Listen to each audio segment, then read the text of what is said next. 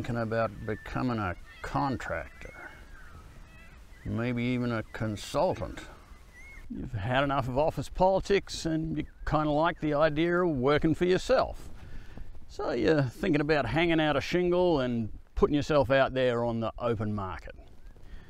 Maybe that's a good idea, maybe it ain't. Before you step off those tracks, let's take a look at a couple of the issues around that and see if you're cut out for it. Before we start this conversation, I should preface it by saying that I never actually had a corporate job. I was born into the contractor lifestyle.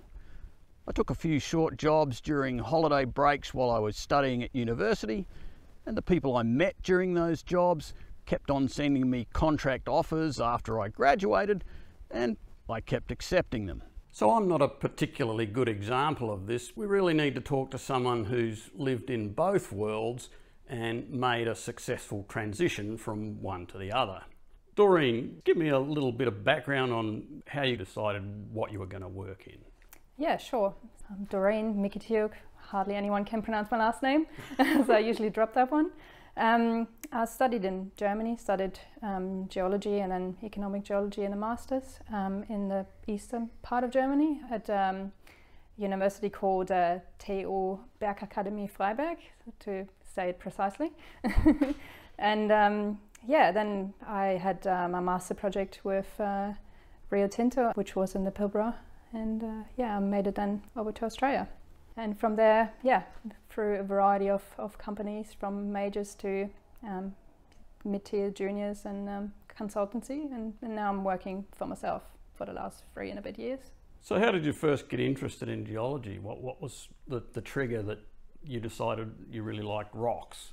It started off in school actually. I've always liked geography, you know, it's obviously not geology, but there was one particular chapter in geography which started talking about, here we go, we're talking about how is the earth formed, and that got me thinking, and I realized, okay, well, we're actually more interested in just wanting the general explanation of here's the few rock types, and I was like, oh, but how does this intrusive get here, right? So that's what probably yeah, sparked my interest. Then I started looking into it, and there was, amongst other options like medicine, then, you know, that went off the table, and I ended up in geology. And initially I was interested in fossils, but that also I started studying, and I just realized very quickly that that's not the path for me, and I'm interested in, you know, finding, you know, new deposits and economic geology basically, and that's how I then ended up in the Masters of Economic Geology. And that master's project was in Australia, yeah, and through Rio. Mm-hmm. So was it an automatic decision then to work for Rio, or did you think, what's my career path here? How did you make that decision to work for a major? It was probably started earlier in, when I started my master's, I knew, okay, I don't want to stay in Germany because all of the geologists I knew there, they were just working in offices, and I just couldn't imagine just being, you know, having studied geology, looking at rocks, and then just ending up in an office. So I knew, okay, well, where do I want to go? I want to go international, right? Okay, so I need to line up my master's project to be already in another country, because how else do you get a visa? And, you know, that was my thinking behind it. And I was like, okay, how I can do this? So it's either Canada, which is way too cold, or it's Australia, where I thought, okay, this is awesome, and, you know, you hear all the good things apart from the snakes and spiders, but so and then after a few actually failed attempts of getting projects in other parts of Australia, I then ended up getting a connection to someone within Rio Tinto through my professor, and then I was in, yeah, doing my master's in the Pilbara and CIDs. So how did that progress, yeah, from a master's project into, yeah, a job? How did that actually happen? What was? Yeah. So the way it happened was that as I was traveling around the Pilbara, I realized, okay, well, there's actually a team called the exploration team, which at that time I didn't even know what that is, right? And I was like, oh, that sounds interesting, you know, that sounds about like, that works with my adventurous and, you know, character and curiosity. And I thought, okay, well, how about I work for free for you for 5 weeks or something. We started off with, oh, just see how it goes, but it ended up being about 5 weeks or a month and a half. I said, okay, well, that gives me the opportunity to actually learn what I need to do in that sort of role and job and what I like it. And I thought, okay, win-win. And obviously, you know, they get to know me as well. And if Rio would like me, then they might even get me a job out of this. And yeah, and I just absolutely fell in love with it from there. And I knew exploration is in my blood, basically. And Rio was the obvious choice because they were sponsoring your masters. Had you even thought about contracting or working independently at that stage? I think I was too shy at that point. I was just keen to learn and to work. I thought for a major company it's just great, you know, it's the best experience. You know, you potentially get moved around in different parts of the world and, you know, also in different teams. And I thought, oh, this is great, you know, perfect opportunity. What else do you want? You know, you come from Europe, from the other part of the world, really, and just having that opportunity, I was just amazed that it's all happening and falling into place. All right, so you've been working for a major company for a decade or more. You've moved around a lot. You've got a lot of experience. You've built up a skill set. You understand the things you're interested in. What point did you get to decide that you wanted to try a different mode of employment? Well, it wasn't quite at the time when I was with Rio. I had it on my mind already at that time. I was with Rio about 7 years. Yeah. And I had it on my mind, and I had already started. Every time I met a consultant, I've actually asked the question. I said, oh, so, you know, is it easy to get into this, or what I need? And a lot of times I actually got discouraged, and they said, oh, you need at least 20 years of experience, and don't do it, it's just hard, and you don't have any regular income, and, you know, all of these things I heard, but it was always in the back of my mind, right? And I just thought, okay, well, this is not the right time yet, and I'd like to see different companies operate in the industry first, right? Because I've only come from a major company, and I've only seen it from one side, I thought, and that's actually true. It turned out to be very true.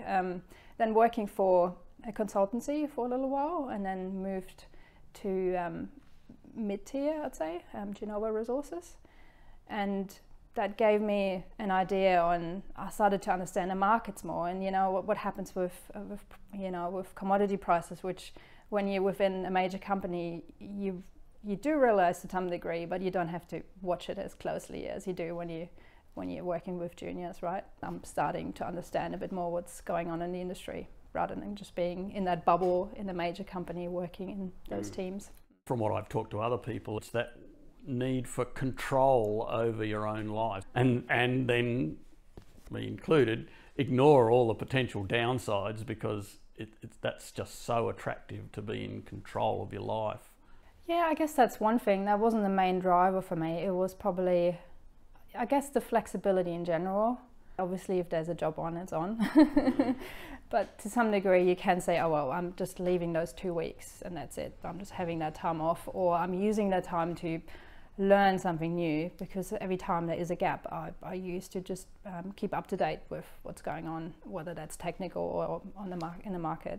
But that flexibility was probably the main thing, and also this curiosity of looking at a lot of different projects and working with different companies and people, and having this constant challenge, probably from the last few years at Rio through the other jobs afterwards. I was like constantly looking for a new challenge, and I felt there was a lot of limits to what can be done, especially when you have new ideas. There was always, oh no, we can't do that. There's no budget for that. Or yeah, put that, you know, to side for now. And you're like, but this is great, you know, well, why? You know, the passion was, I felt, it got a bit lost. There's all this, you know, paperwork and admin and operational things, which, you know, they're all part of it, but it did make it not as efficient as I'd like it to be, and that might be a bit of a German character there coming out, but yeah, so it did, you know, it did frustrate me to some degree as well. And I thought, oh well, if I run on my own, I can hopefully make a difference, which I felt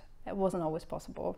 But how are you supposed to know all of these things? You're supposed to be the expert for everything, right? You know, you don't know anyone at sort of my age, and not a female that, you know, who've done it. And that's probably what was holding me back for quite a long time, until I was going for issues with my health, and made me realize what's important in life. And this is the time when I thought, okay, well, where do you want to go from here? Are you going to finally make that step and go on your own? I wanted to take a longer holiday as well. So I ended up going to Tasmania actually for a couple of months and just clearing my head. And when I came back, I started off. What did the rest of your family think when you told them, oh, I'm going to quit my job and go out on my own? Well, my dad actually, together with my mum, they had a painting construction company, and their reaction was, okay. They knew how hard it is because they had gone through a very tough time where they had a client not pay, and they ended up in court and they nearly didn't make it through. So they obviously had that in the back of their mind. But in the end, you know, they just said, you do what you need to do. If you think that's the path for you to go forward, and we're here, you know, if you need some advice, but we can only tell you about the German systems. So they've been supportive, but they do, you know, they do question even, you know, if I have a time where, you know, all of a sudden it's a bit more quiet, or if I'm going the opposite and it's very busy, they're going, oh, you know, as parents do. But no, they've been supportive, and I probably would have done it anyway, to be honest. But yeah, and with work colleagues, initially everyone thought, oh well, so you can't get another job, so you're just setting up your own thing just for the intermediate time frame. And I was actually quite surprised that people thought that. They're like, oh, you're just contracting for a little while. I'm like, well, actually I don't want to just contract, you know. And I'm not doing this because I can't get a job, because, you know, there were plenty of jobs around at the time, and I just decided, no, this is it, I'm doing this. Thanks very much, Doreen. That's been really enlightening for me anyway, not having made that jump myself. And I'm sure that anyone else considering making that jump will see that in a much clearer light now from your experience. And thanks very much for sharing, as they say. Thanks very much, Nick. It was good to chat. Okay, so you've decided to go solo. Your first task is to set up a business structure. In the next episode, we'll take a look at how you decide what structure might be appropriate for you and how you go about setting it up.